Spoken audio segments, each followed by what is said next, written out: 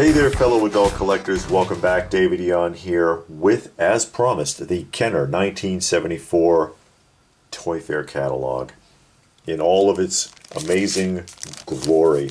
And these are getting more difficult to find every day because of a desire for nostalgia from the adult collector market, for historical value, because sometimes this is the only way to really reference things. There are things in these catalogs sometimes that were never produced, and also because there are people in the marketplace who destroy these deliberately. They cut the pages out and they sell the pages one at a time instead of selling the entire catalog, which is a practice that I personally frown upon. I don't agree with that. I guess if you have a catalog that's just trashed and you can salvage a few pages out of it, that's one thing. But when you deliberately carve up a catalog that's otherwise in excellent condition, that hurts my feelings. So let's go ahead and get into this. I used to have a rather large collection of these catalogs, and it's part of the collection that I lost some years ago, and it's just a promo page. Don't worry, it's not all baby toys or dollies, where you can see the Kenner Scouts right here. These can also give you some great ideas if you're into nostalgic collecting. Like right here, the American Dental Association, it says novelty toys up there in the upper left hand corner, and you see the Snoopy toothbrush and the Mickey Mouse toothbrush. And you know, if you wanted to collect something that just absolutely gives you that 70s or 80s feel, you can often find something like this really cheap for sale, even unused condition. I've seen these for sale unused for less than 50 bucks. So while you're out there thinking to yourself, oh, I can't afford to buy vintage because it's just too expensive, you're kind of psyching yourself out, because more vintage stuff is cheaper than you would believe. There's the Fred Flintstone one. That's really cool. He's like in his little Flintmobile or whatever his car was called. I don't recall. But that's really cool. I would totally get that. And I do like some of these toys that are aimed at the younger audience also. Like I have a collection of Mattel Chatterchums as an example. There it is, the Flintstones toothbrush in the original box. Awesome. Snoopy pencil sharpener. I bet you could find this really cheap as well. I bet you that would be relatively inexpensive for you to track down the original Snoopy pencil sharpener in the box, if you were so inclined.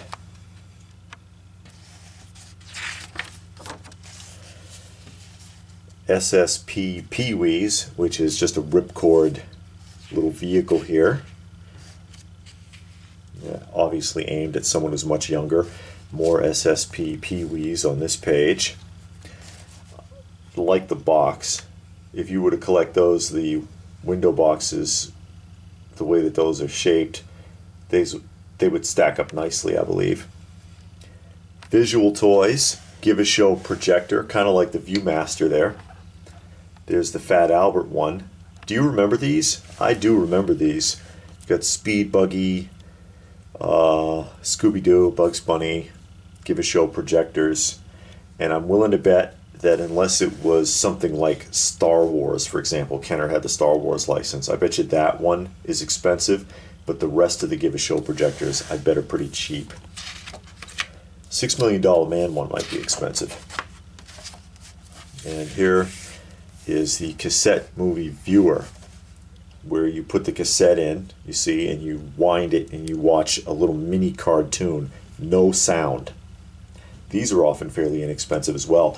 And you saw this insert that was in here. This is not a page that fell out. This is an insert that was added to the dealer catalog for TT Power, the long distance jumper.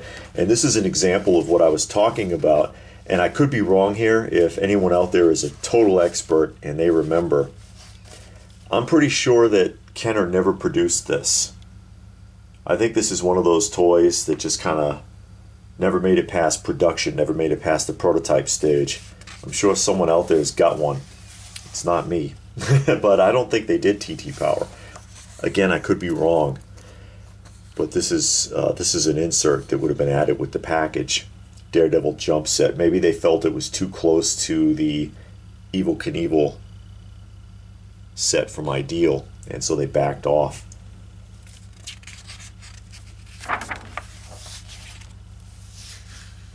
More of the cassette movie projectors.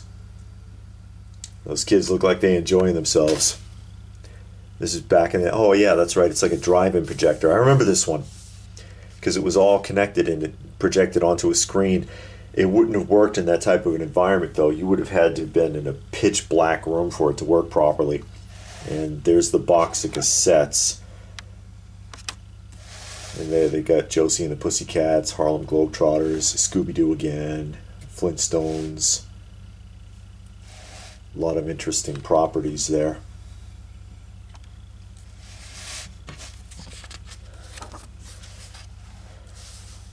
See a Show. Again, another copy of the Viewmaster, basically.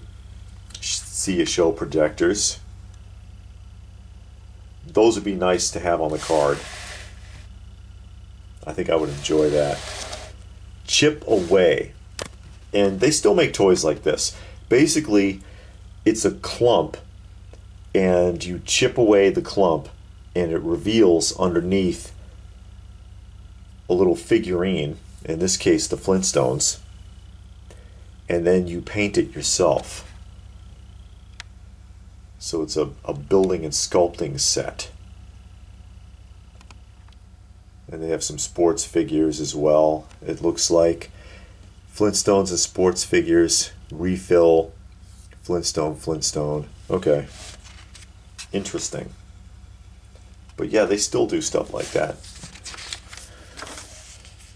Racing cars, SSP Ultra Chrome. And these are nice, actually. It looks like it's a good size. You see the child's hands there in that one image to give you an idea. Ripcord, chromed. Nice display box there. Ultra Chrome SSP. Very cool. Very cool. I could see myself collecting these. I don't really collect cars, but you know, something like that I could get into. Mini SSP racers, because Kenner was really into SSP in 1974. There's the box. So these are for smaller hands even. You see the kid stuffing it in his pocket there.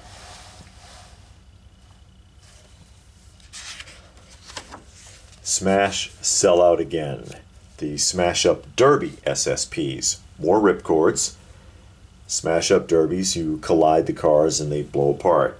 And then you put them back together, hopefully. All cars with sonic sound.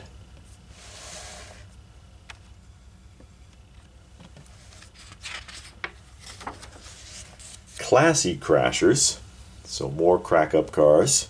Demolition Derby with the world's most expensive cars. Oh my, I guess that's supposed to be a Rolls Royce right there. But they can't call it that. Tower and Car, Tower and Cycle. So you had jump cycles. See, those would be cool to collect too. And then look at the boxes. Not much in the way of box art.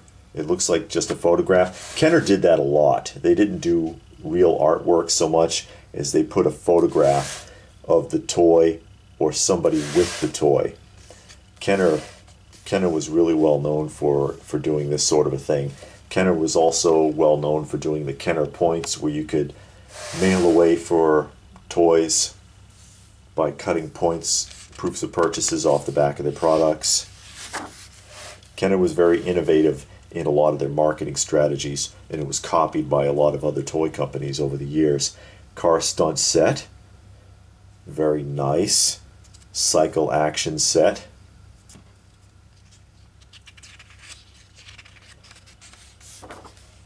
Deluxe Thrill Set. Kenner was also the first toy company to advertise other products on the back of the packages. So like if you turn the package over, you notice that, of course, most often with Star Wars, collect them all and they show you a picture of all the other action figures in the series. That was a Kenner idea. Traction action bulldozer. Oh, they actually function. See, he climbs over and he's got them going up a stack of books. It's probably as high as he could get. But I bet you could find most of this fairly inexpensive if you were into it. Now here's something really interesting. Here's a figure that a lot of people probably never saw, and that's Duke the Super Action Dog. Yes, in 1974, Kenner produced a dog action figure with a limited number of sets. As a matter of fact, I'm not even sure if all of these sets were produced or not. I've only ever seen 2 sets. But it's Duke the Action Dog. This is the Canyon Slide set. Rescue Unit. Another Rescue Unit set there. There's 2 different size packages for the Rescue Unit. I'll close up on this. And this one does have actually some box art, which is just a reproduction of the big image that's up there. Duke was an attempt by Kenner to have an action figure star that was an animal rather than a person. And it was a one-hit wonder, and we've talked about that on this channel before. It didn't take. But try to find Duke now. You can find him loose now and again for not too much, but anything packaged Duke, forget it. Duke's headquarters complete with Duke and Duke Action Firefighter. I don't know that this one's ever been produced. I don't know if I ever saw this box. I think I've seen this, but I don't think I've ever seen this one. So I don't know if all of this was ever produced. Go ahead and close up on the box there, and you can see that it looks like it is an actual sketch. I like how Duke has like a periscope that comes up out of the ground, and I guess he operates a computer and does all this other stuff. And Duke the Action Firefighter. There's some more artwork there. Big fan of vintage cardboard, as you know. And there's a look at that box. Again, I'm not sure if that was ever produced.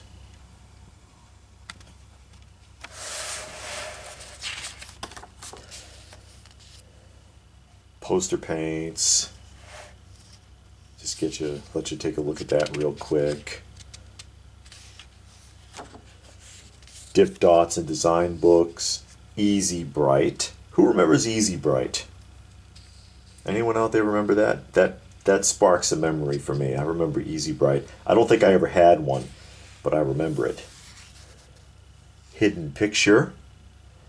Liquid Scissors. And this, of course, is their arts and crafts. See, it says painting and drawing toys at the top there.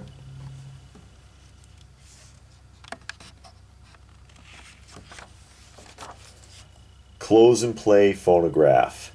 That looks familiar also. And of course, when vinyl records were a thing, especially 45 RPM, which is the size this is, child size record players were a big thing in the 70s. And the early 80s to an extent, but mostly in the 1970s. So you saw a lot of this kind of stuff. And again, this is not something that would be too terribly expensive if you were to go look for it. What else have we got here? Sing-along jukebox. That looks really cool, actually. I would so get this if I came across one in the box. And the box art, again, it's just a photograph. This is a reproduction of the box art that you see right there.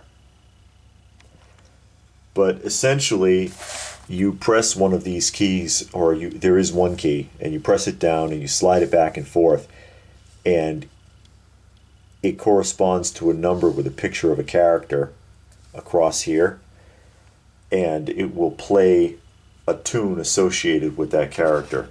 And there's a little songbook, and you can sing along with it. That's cool. I like that. And it has refill cylinders, so you can change it out and play different music on the same box. 1000 Story Machine. Have you ever seen one of these before? Basically, it's like a giant see and say. All right. And you see that there's like these sliding discs.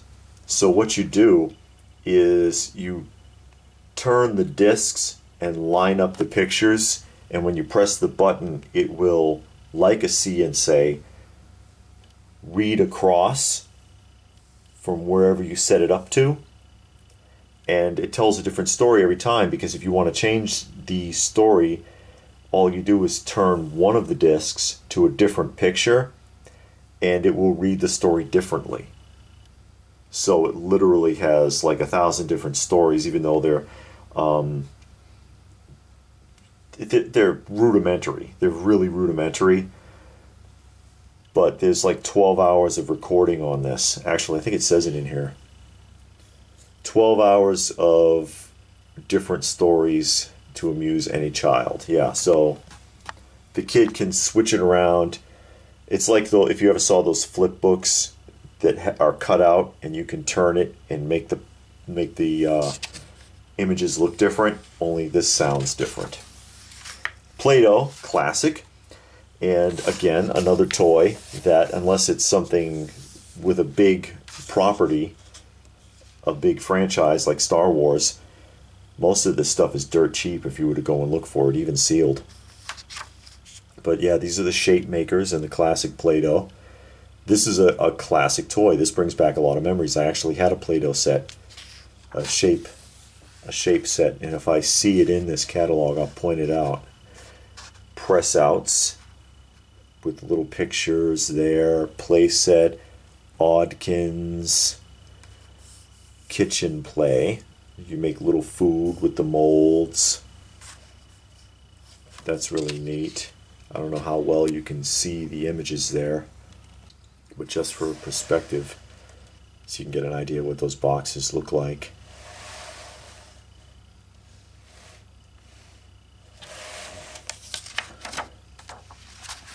Zoo set, Super Zoo set, and Funny Frogs, which is actually kind of a board game.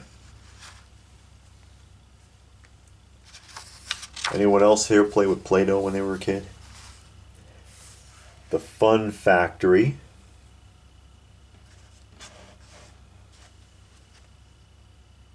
Two different Fun Factories. Fun Factory and Fun Factory Junior and Animal Farm. Not Orwell's Animal Farm, but a different Animal Farm. I think that's the set that I had. Fun Factory Junior.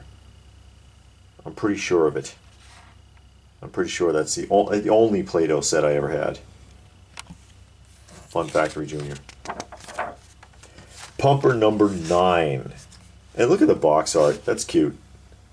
Pumper number 9. If I came across this mint in the box, I would totally get that. I would get this. I remember the commercial ads for Pumper number 9. It rings a bell looking at this now. Yeah, I would totally get that. Spirograph and Spirotot, which is the junior version of Spirograph. Classic toy. You all remember Spirograph. Baby Alive, the #1 doll in 1973, apparently. That's what it says there. Baby Alive care set. Basically, you know, you feed it this rudimentary paste and it craps itself. Isn't that fun? And of course, you got to keep buying the baby food. That's how they get you. That's how they get the hooks in you. Thanks a lot, Kenner. Who else have we got here? Jenny Jones and Baby John, which is a doll and her baby, and there's some clothing accessories and stuff. This is something that I guess kind of faded away rather quickly. Anybody remember Jenny Jones and Baby John? I bet you don't. Gabigail, she says everything I tell her to say. It says, raise arm, pull string, and talk to Gabigail. Lower the arm, pull the string, and Gabigail will repeat what you said. And since that's pull string, I bet you there are very few of those that still work. Dusty. Dusty, who was basically a tomboy doll. if you will, because you see that Dusty does all the sport things. If you knew a girl when you were growing up that used to be referred to as a tomboy, that is, that she didn't do the traditional girl stuff, she liked to be physically active and engaged in sports and stuff, they called that a tom girl. And that's who Dusty is, basically a doll for tom girls. Here's some more of Dusty. Award night set, sports sets. Oh, she does have a dress. There we go. It's about the only one, unless you want to count the tennis and golf as a dress. And it's just photographs of her on the packaging. No artwork, really. Baby Yawny. And, of course, squeeze her hand, she yawns, closes her eyes, and goes to sleep. I don't remember seeing this before. Baby Yawny. There's another insert that slid out of the back there. Nancy Nonsense. You'll never know what she's going to say. She says 216 different things. And this works kind of like that other piece that I showed you earlier with the discs. When you pull the string, she says random words. So she rarely ever strings together a sentence. It's all random. Betty Crocker doll and bake set. Here's your Betty Crocker doll. Advertising. And Easy Bake baking kits. Remember the Easy Bake oven? They still make that. Been making it forever. I like how the free Betty Crocker doll coupons in all sets and kits. So these sets came with Betty Crocker coupons. Coupon booklets. If you ever bought one mint in the box, make sure that coupon booklet's in there. Easy Bake Oven for girls 8 and up. Warm Bake Oven for girls 8 and up. Of course, a boy could use it too, but this is one of those toys that you bought it, and even though you could buy extra sets for it, like you see here, they didn't taste very good, and it's one of those things where the little kid would play with it for I don't know, an hour, and then lose interest. And then you've got this big toy, because these are big pieces actually. That's not an exaggeration with the little girl here. And you've got these big toys that no one ever used again. Kitty fondue. What says the 70s like a fondue kit? I don't remember this. That's cool though. That'd be cool. It says a safe new way to create a delicious candy fondue. No electricity and no batteries. How does it work?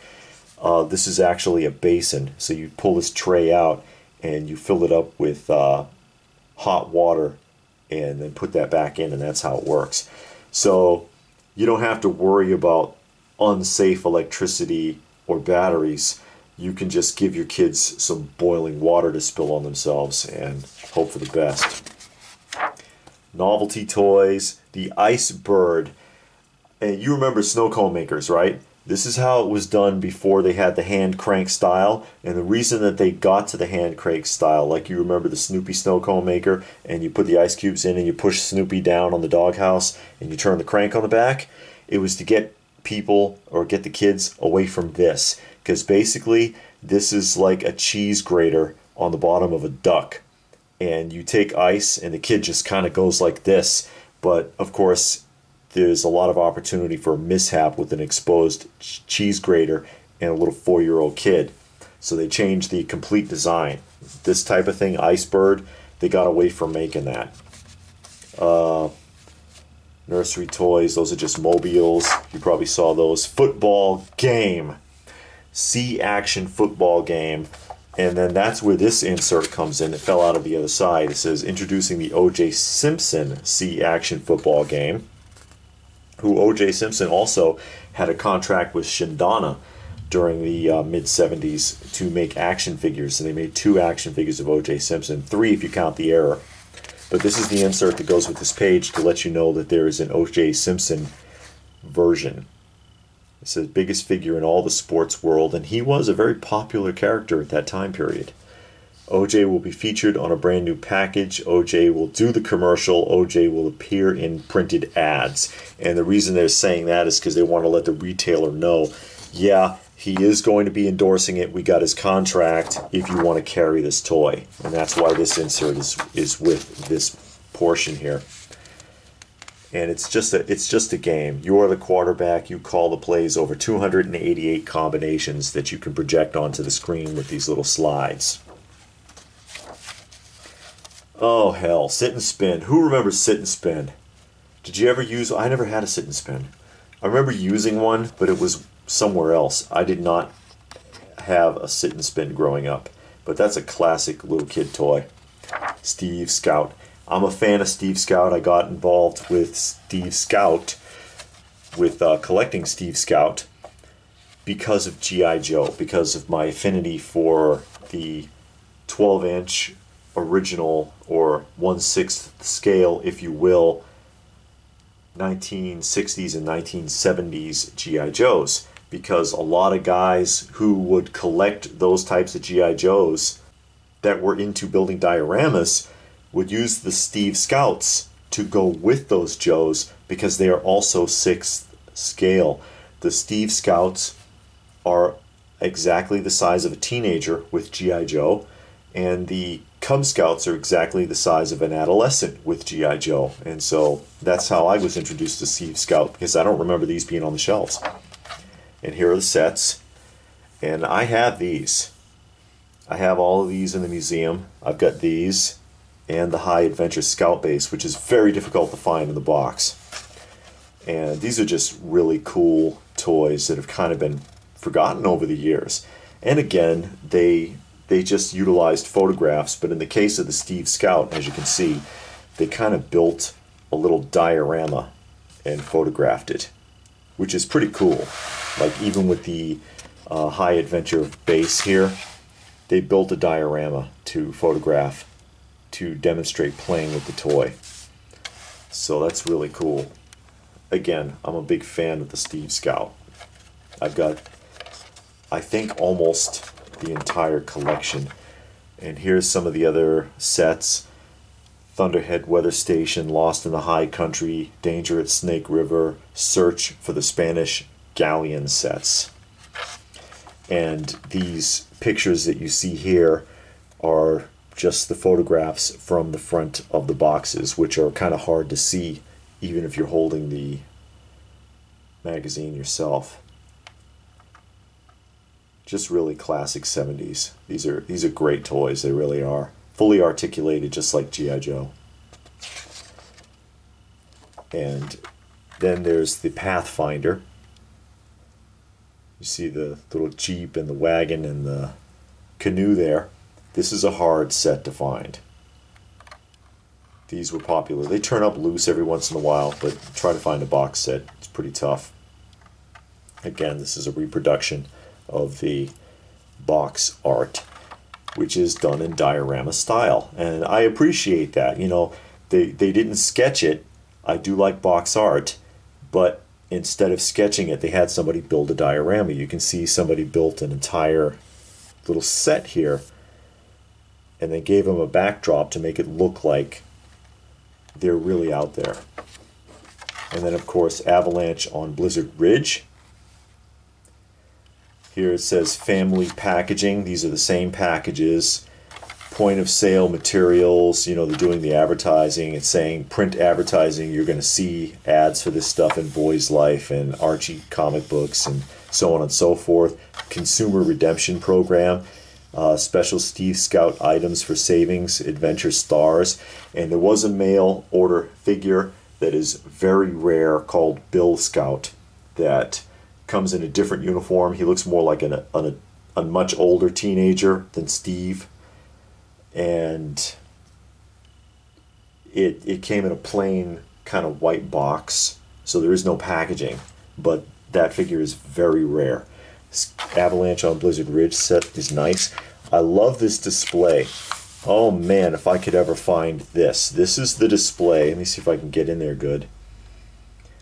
That Kenner sent to the toy stores, and it was on a peg like this. It was on a pole, and you see that the Pathfinder is in this display. It's a complete diorama with the ground and everything. I would love to get that. That's amazing. It's under like a dome. Goodness, if I could ever find that. Store displays are awesome. And Magnificent 7 showing you largest ever saturation nationwide TV. Basically, they're saying we're going to get on commercials and advertise the crap out of these products right here. 52 weeks all year round. Opening up the flap here. And they're just giving you a final demonstration of what they intend to advertise on television, which of course will help with the in-store sales, which is the point of this catalog. That brings us to the end of the catalog, folks. 1974 TV stars will be backed by the largest advertising campaign in Kenner history. Did you see anything in there? Did you see anything in there that you never saw before? Did you see anything in there that brought back some memories that you were like, oh my God, I would love to get that, or I remember this, I remember seeing the ad for it, I remember seeing it in the store. Maybe you had it as a child? Let me know in the comments section down below. Would you like to see more catalog tours like this? Let me know in the comments section down below. If enough people are interested, I'll certainly continue to do catalog tours. Please do give the video a thumbs up if you got something out of it. I hope that you did. Share it if you can. Subscribe if you're new. All that good stuff. Check out some of the other videos if you have not. We do a lot here for nostalgia, for the adult collectors community, for pop culture. Hopefully you'll see something that you find interesting. So that being said, what more can I say? But thanks for watching, and we will see you again soon.